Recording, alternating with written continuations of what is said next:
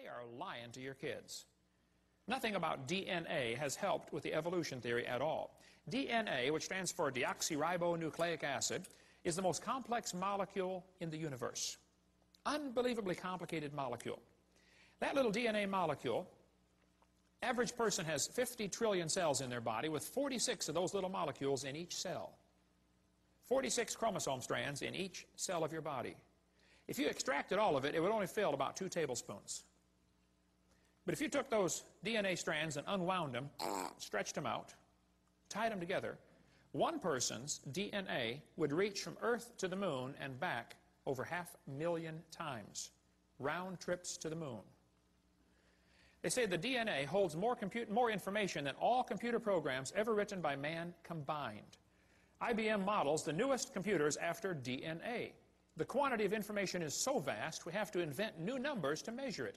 Not terabytes, petabytes, or exabytes, yottabytes, and zettabytes. All the words uttered by everyone who ever lived would amount to 5 exabytes. And your DNA and your chromosome holds more information than that. It is so unbelievably complex. If you typed out the code found in your DNA, when you got done typing, you'd have enough books to fill Grand Canyon 78 times. That's the instructions to make you. I'd say you're pretty special. Quite a list of instructions to make you. David said, I will praise thee, for I'm fearfully and wonderfully made. And he didn't have a microscope, and he could figure that out. Yeah.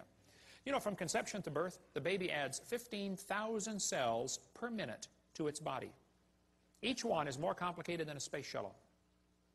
How would you like to be in charge of the supply end of supplying a factory that is producing 15,000 space shuttles a minute?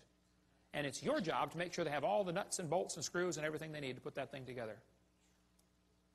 Some of you women are saying, boy, I did it, and that's hard too. Sometimes they want pickles in the middle of the night, you know. What are you building down there anyway, you know?